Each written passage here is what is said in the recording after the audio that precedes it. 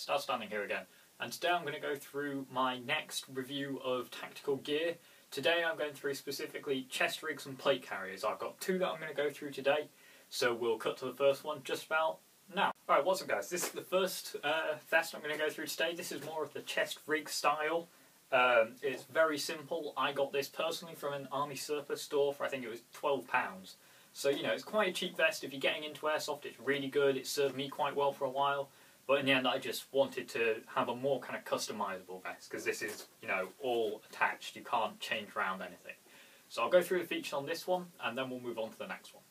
The main features of this are the three double stack M4 mag pouches across the front.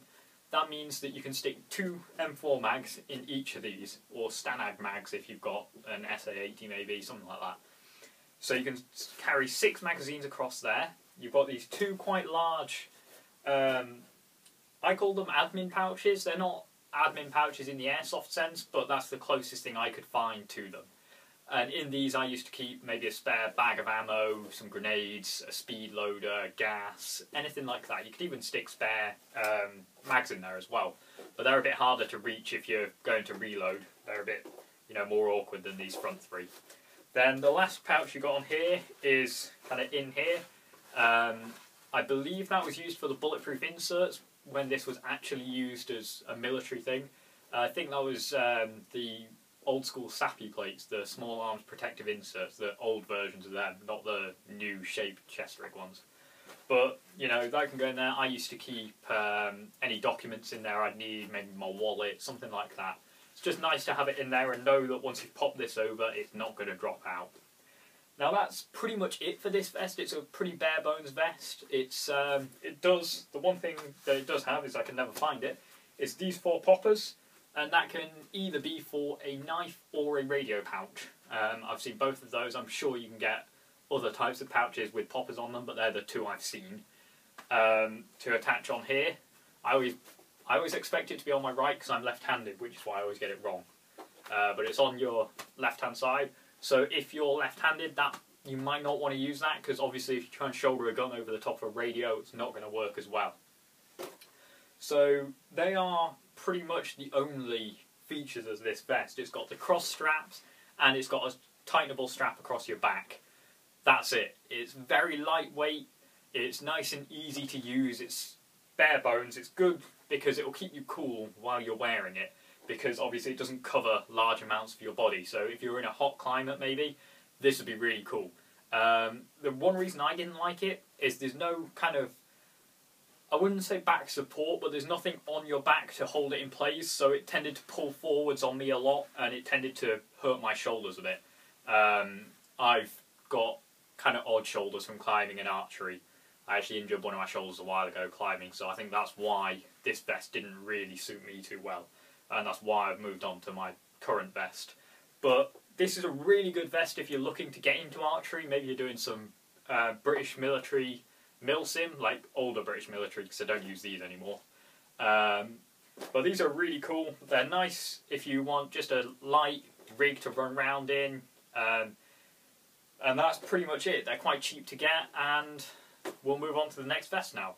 So we'll cut about here. Okay, I know I said I'd cut to the next vest here, but just to show that this is an ex-service vest, it does actually have a name and rank written here. This one is actually Lance Corporal Cornish.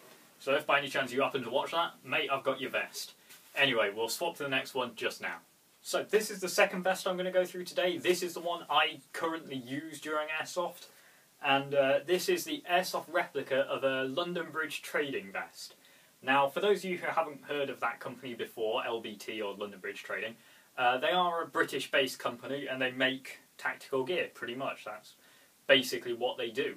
Now, I like the look of this vest, which is mainly why I got it. I later found out that it was a British-made one.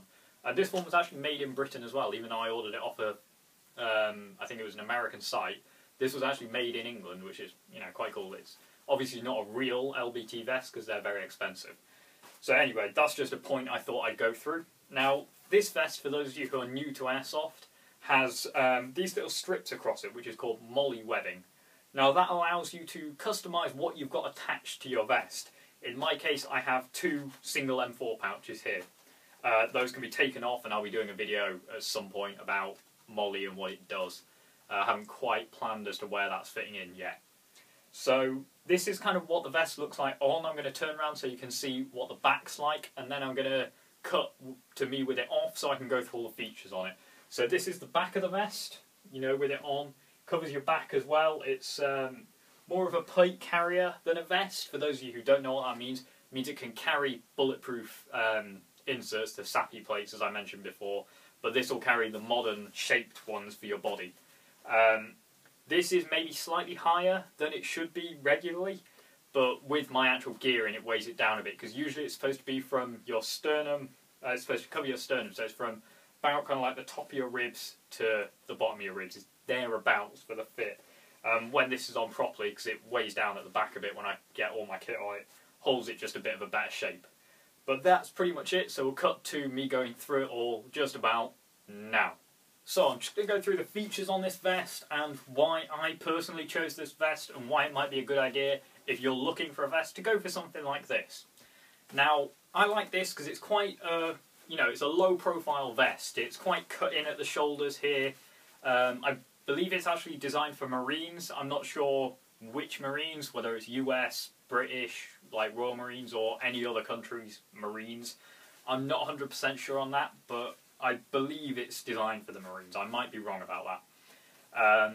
So this is the kind of base of the vest. Is, you know, it's 2 very similarly shaped panels and these like side molly webbings. Now, there's a couple of inbuilt pouches on this vest that came with it almost, not external pouches like this. So the first one of those is here. There is actually a map pouch here. It's got a lot of Velcro on it, and it's very strong Velcro because I almost never use it because I don't really carry around maps. But I sometimes stick a couple of spare mags in there if I'm carrying more mags. And it's just this kind of front panel all open up, which is quite cool. It's got a radio pouch on each side, on the inside here, and this one is actually under here because I'll show you the adjustment of the vest in a minute. And for me, because I'm quite a slim person, the radio pouch on this side is about there. So I'd probably use this pouch if I was using a radio. Now, on the back of it, it's got a DRD, a drag rescue device. For airsoft, it's quite cool just to carry it by. But for the real world applications, that's used to literally drag a downed soldier. You know, there might be a time where someone's taken a round in a leg, maybe stood on some kind of mine, IED, and really damaged their legs. Then you would use that if you had to. Hopefully you'd never have to use it for that in airsoft, but I suppose there's a chance if someone falls and breaks their leg that you might have to help them out. So it's just a cool thing to have on there. It's a bit of realism, and you can see it's stitched in right down here, so that'll easily hold my weight. I've been lifted up by this. So, you know, it's going to hold quite a bit of weight on that handle alone. Now, the other cool bits of the vest that I like are these shoulder pads. They are actually padded shoulder pads, if I can ever get it open. All the Velcro on this vest is incredibly strong. Let's just open this up a bit. Like, once I've adjusted it, I leave it because it takes a long time to get into it. There we go. And you can then adjust the length of the shoulder strap here. I've got a bit of excess folded up. And so then when you've got it to about how long or short you want it, you just fold this right back over the top and you've got your padded shoulders on there again. I don't believe you can actually take them off completely. I think they are actually attached, but you may well be able to. I haven't actually ever tried that. You do actually have this little pouch here, which is kind of like an ID pouch. There's probably enough space in there for an ID card, maybe a small wallet or something like that, which is quite cool to have, I suppose. On the front of the vest, at both sides, kind of tucked away, I've Velcroed them in, are 2 little loops, here and here. And there is the same thing on the back, which is here and here. And then again on the shoulders, which I've tucked away because it's Velcro all over this vest for you to attach it to. and therefore if you're carrying a hydration carrier or a molly hydration carrier that you've attached, you can run the hose down and actually strap it to you so it's not flopping all over the place. Or I suppose you could put radio wires in that, but I tend to actually put the radio wires in the shoulder pads and then have the earpiece coming up if you're using an earpiece or a throat mic, whatever.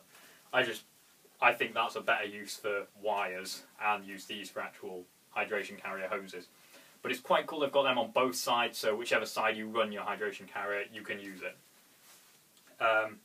Then the adjustment of the vest, as I said I would go through, is a case of lifting this front section up, which there is 3 tabs to do that with, here. And when that's lifted up, you reveal this. See, there's the other radio pouch for me. And you adjust it by simply pulling these sides off. As you can see, I don't really use the Velcro like that. And you can take it all the way apart like that, but I tend to leave this side Velcroed in. That's obviously not exact. And then I just pull this side over as far as I need it and put this down. Obviously, that's going to look a bit weird now because there are angles, but that's pretty much how you adjust this vest. Now, you can actually insert plates in here. There's another bigger tab right at the bottom of the vest, if I can get it upright again, just here. And if you pull on that, I'll flip all of the rest of the vest out of the way so you can see it. Right, here we go. If you actually pull on this, which is the bottom of the vest, you open up this area here. And that will actually fit a ballistic SAPI plate in there, which will go all the way up into the chest and protect you. There is a similar pouch on the back of the vest as well, just here. Again, same system, pull that, slide the pouch inside, put it over. Now, the last thing I'm going to mention in this video is the accessories I've put on here. As I've said before, you have my 2 M4 pouches. As you can also see, I have a torch, which I mainly put on for show because I had a torch that wasn't working very well. And I thought, you know, just to add something else on here, I'll put it on. I suppose you could put a backup torch maybe if you use a torch on your gun. This is just a little mag light. It works quite well, but it's not LED or anything, so it's not amazingly bright. But you could put like, I know in some videos I've seen with, obviously, if you watch the Haley strategic videos, he has some much more high-powered torches. You could put a surefire torch in there or something like that. I have these 2 mini carabiners, or carabiners, however you want to pronounce it. They're basically mini versions of climbing clips. Don't use them for climbing. Obviously, they're going to drop you. They're not designed for that.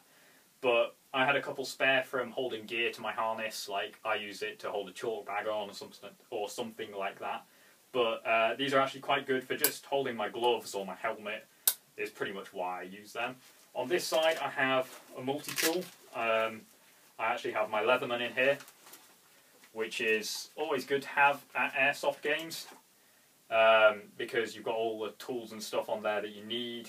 It's also, usually if I'm doing anything like airsoft or archery, I'll have a knife with me for, you know, knives are, in my opinion, one of the most useful tools on the planet because they can do almost everything. So that's why I'll always carry that. And then on the back here, I just have a dump pouch. It's a bit higher than most people have. Most people have it on their waist.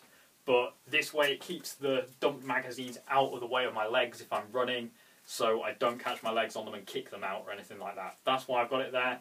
And as you might have guessed, this isn't a real dump pouch. This is actually a bag some Black Hawk gear of mine came in, so I've literally just cable tied it on.